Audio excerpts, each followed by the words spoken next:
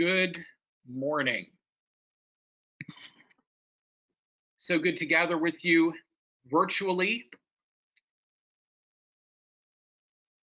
It's been a while since I've sat behind my computer and have been able to hear the visiting that happens before our time on Sunday morning. Of course, it's great to be at the building and be able to see people face to face, but I'm thankful for this technology that allows us to gather when the circumstances require it.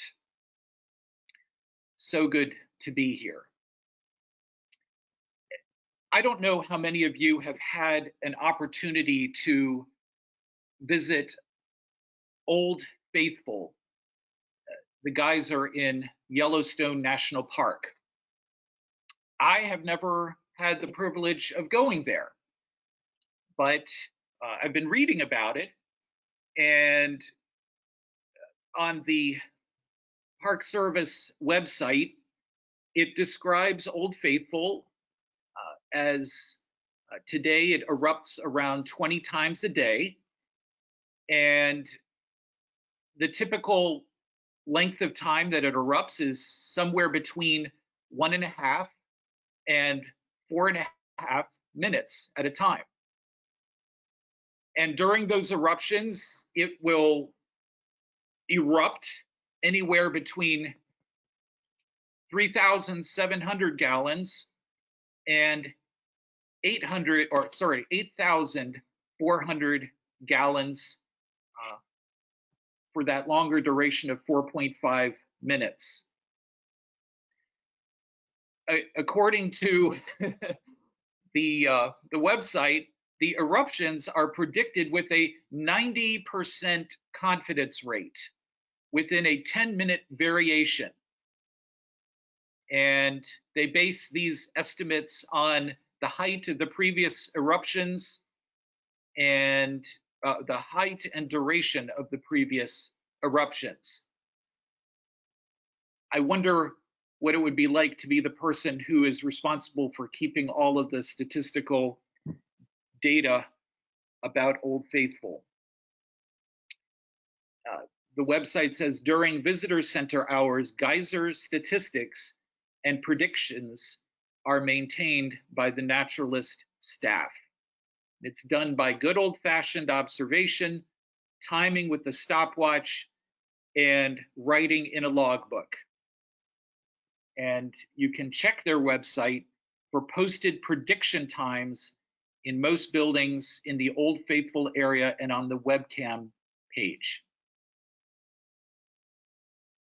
If you're visiting a park and you want to see a beautiful natural phenomenon that has been erupting for I don't know how many years, then plus or minus 10% I think would be okay. If you can predict within 10 minutes whether something will erupt, well, that will give you enough leeway if you wish to visit Old Faithful. But for some things, plus or minus 10% is not quite good enough odds. If I had to have surgery, I would much rather have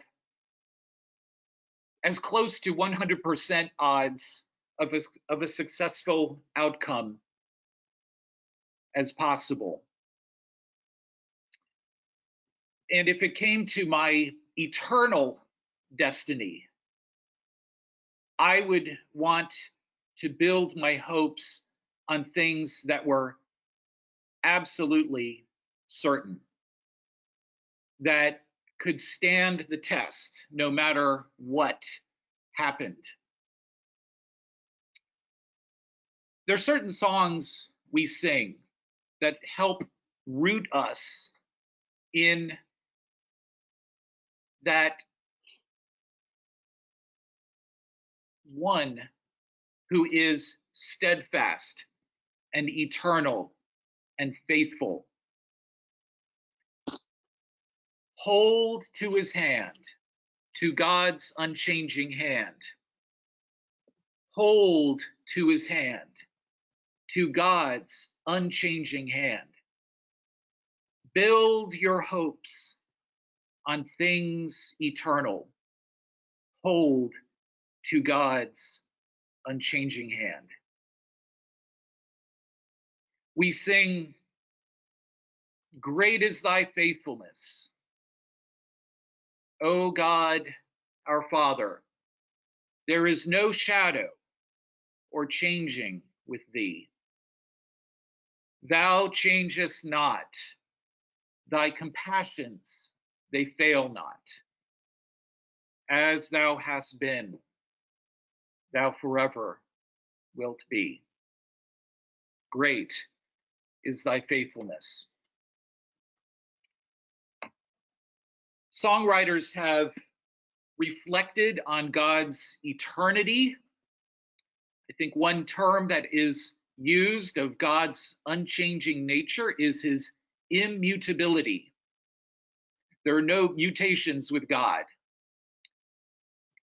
He is the same yesterday, today, and forever. And yet he is infinitely wise and infinitely glorious. A song that's in our songbook, number 7. I don't know if we sung it at our congregation or we don't do it quite frequently, but listen to the reflections from this song. Immortal, invisible, God only wise, in light, inaccessible, hid from our eyes, most blessed, most glorious, the Ancient of Days, almighty, victorious, thy great name we praise. Unresting, unhasting, and silent as night, nor wanting nor wasting, thou rulest in might. Thy justice like mountains, high soaring above, thy clouds, which are fountains of goodness and love. Now listen to this next verse. To all life thou givest, to both great and small. In all life thou livest, the true life of all. We blossom and flourish as leaves on the tree, and wither and perish, but naught changeth thee. Our lives on this earth are for but a moment. We are like mists that come and go. But God stands eternal, and he has created us in his image for life. He has created us to live with him. But ever since the fall in the Garden of Eden, we've had to contend with death and separation from God. The writers of the Psalms were operating in a period of time that was before the cross, before the incarnation of Christ. And yet they appreciated the eternity of God.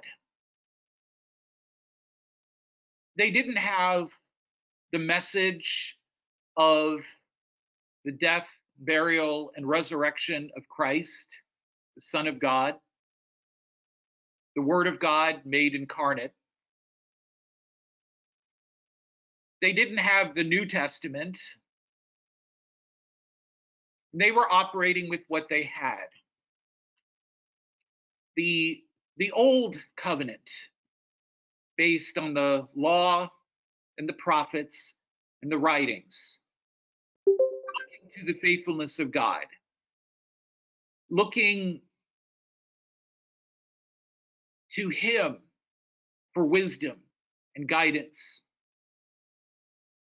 In the Psalms, we see the psalm writers reflecting on the blessing that God has given us in His Word. Of course, there are many different ways that the psalm writers describe the nature of God's Word.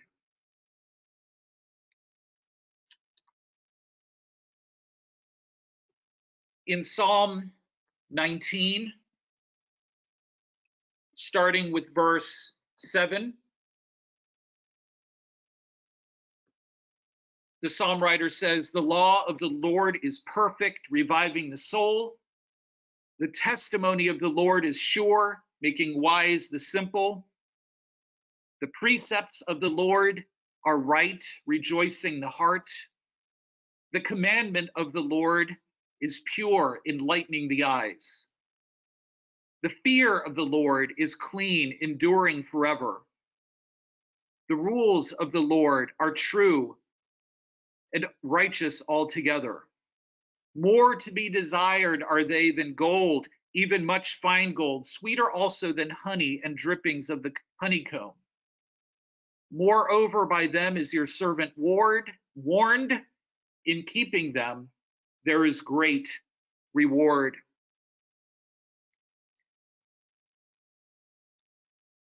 God's word is referred to by a number of terms. We can identify 8 of them. Listen to the various titles that are given to God's word. The law of the Lord, testimonies of the Lord, the ways of the Lord, the precepts of the Lord, the statutes of the Lord, the commandments of the Lord, the judgments of the Lord. And then, of course, there's the word of the Lord. It's not just simply a law book that we study, but it's the very word of God, the judgment, the wisdom, the testimonies, the way of the Lord. It is in meditation on this word that we are rooted in things eternal. Back in Psalm 119, if you wish to open up your Bibles, we are going to be dwelling for this period of time in the text starting with verse 89. Psalm 119, verse 89 and following. Please read along with me in this text. Psalm 89. Your word, Lord, is eternal. It stands firm in the heavens. Your faithfulness continues through all generations. You established the earth, and it endures. Your laws endure to this day. For all things serve you. From this section, we learn, number one, that God's word is eternal. God's word is eternal. Everything is changing around us. We can't know for sure what is going to happen. We can't know for sure if something that we were sure about, that we were relying on, will be there or will not be there tomorrow. You may be saying to yourself something like, I don't recognize the world we are living in. I don't understand where things are going. We form frames of reference about how life ought to operate. And just as we think we have figured some things out, we understand that things change. And what we were relying on is not as stable as we once thought. We may be in great health one day, and the next day we are not healthy. The strength we had relied on, it changes. We have to press on and move on. We think about what the world was like as we were growing up. We might think of the good old days. And there may be a part of our life that could go back to days that were more predictable. But God has not allowed us to go back, and God has not allowed us to predict the future either. Indeed, He is the eternal one. He knows the future. For Him, a day is like 1,000 years, and 1,000 years is like a day. He stands outside of the frame of time.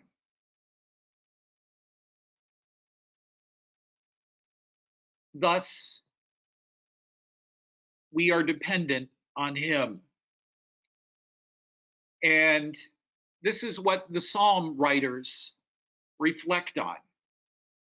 The grass withers, the flower fades, but the word of the Lord abides forever.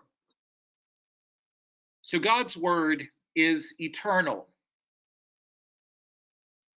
But second of all, God's word gives life. Look at verse, one moment.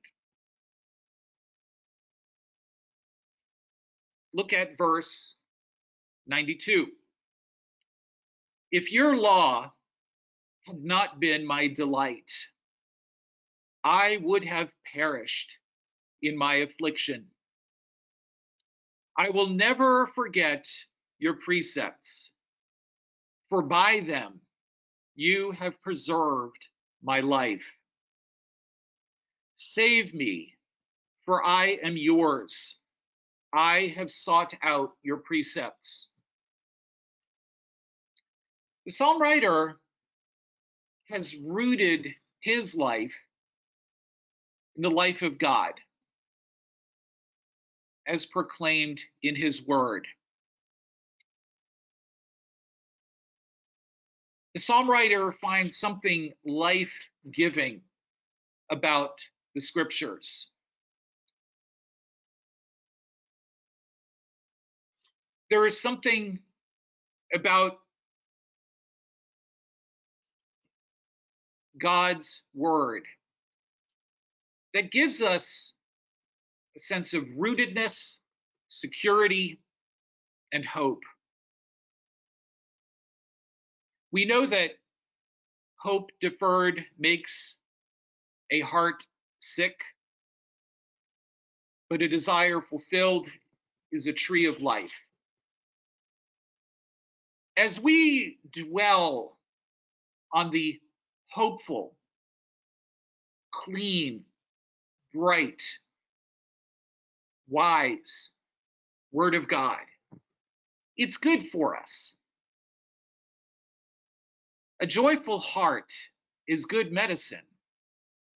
And those who are rooted in the scriptures and dwell in it day and night, meditating on the good news and the grace and mercy of God, they are the ones who are like a tree that is planted by streams of water, whose leaf does not wither, and whatever they do prospers. Not so the wicked. They are like the chaff which the wind drives away. The word gives life.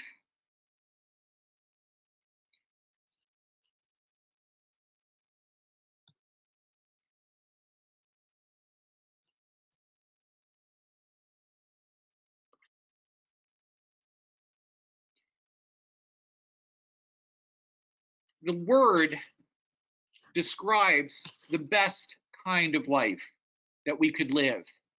It is a life with God. And that is what we are created for. So much of our health is dependent on the quality of our relationships. A baby who is not embraced, who is not held, doesn't form bonding connections with his mother, may cease to thrive and may die. We need a sense of connection, a sense of bonding with others. And the greatest command is to love God with all our heart, soul, mind, and strength, and to love our neighbor as ourself. God has called us to life, eternal life, and we learn about that life and how it is to be lived through his word. So God's word gives life. But then number three, God's word is boundless. In verse 95 of Psalm 119, the psalm writer says, "The wicked are waiting to destroy me, but I will ponder your statutes. To all perfection I see a limit, but your commands are boundless."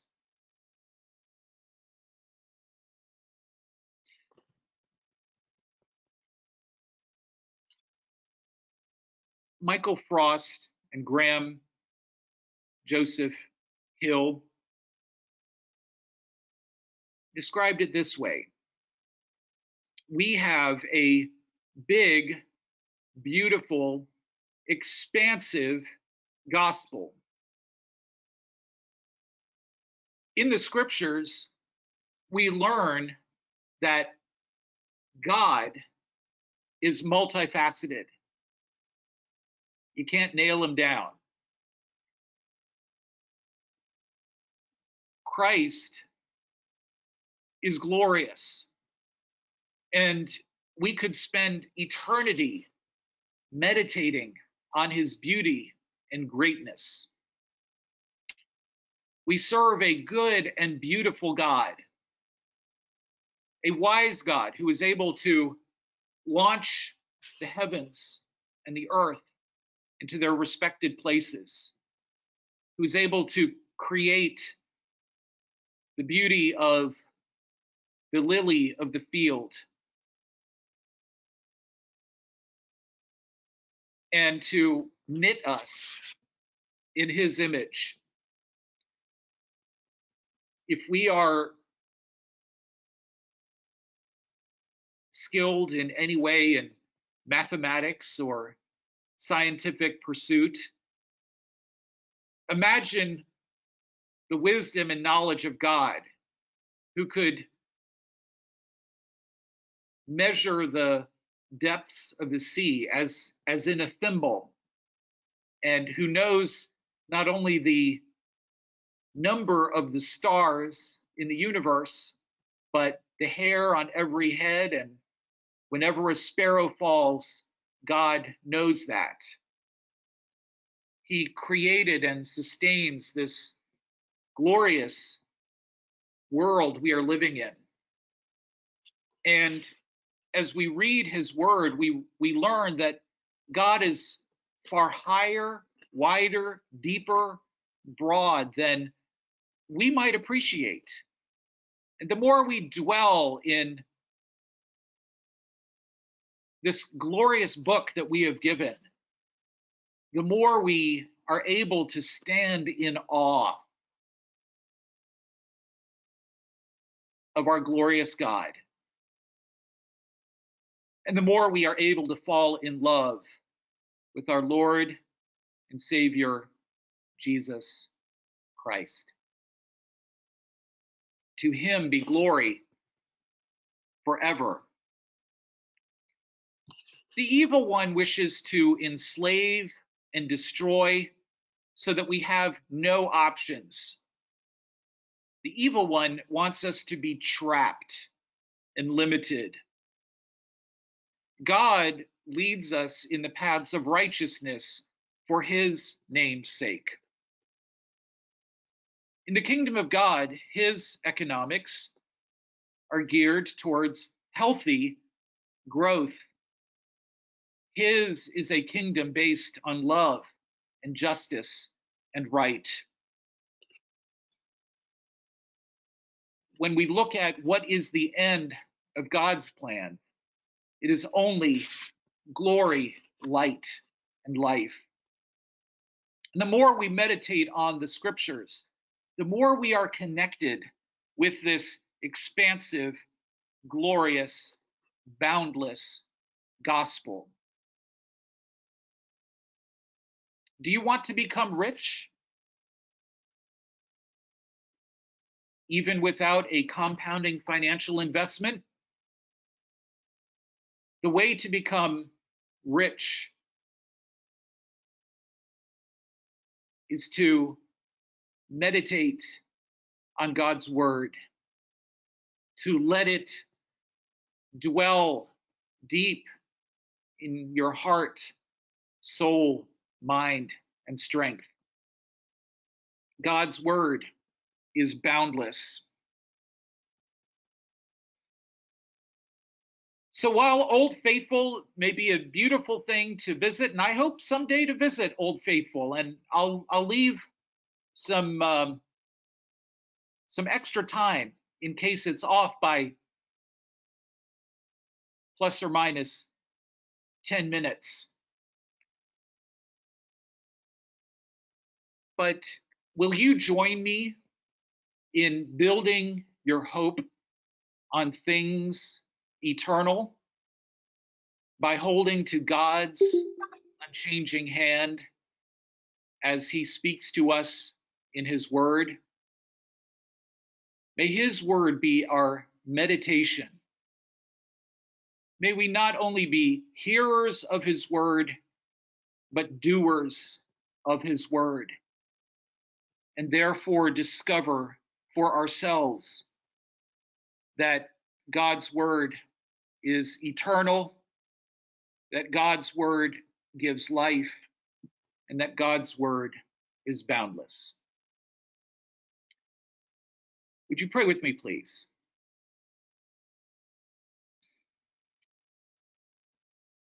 Thank you, Father, that we can hold to your hand, that you have reached out to us and you have held us in your hand, even when we do not have the strength to carry on. You've taken us from the pit and from the miry clay, and you set our feet on the rock, even as your son said that those who hear and do what he says are like those who build their house on the rock. Please, Father,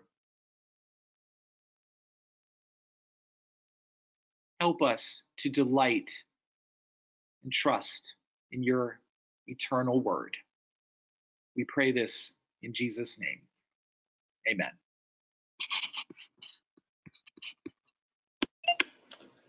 Amen. Thank you. Thank you so much, Eric.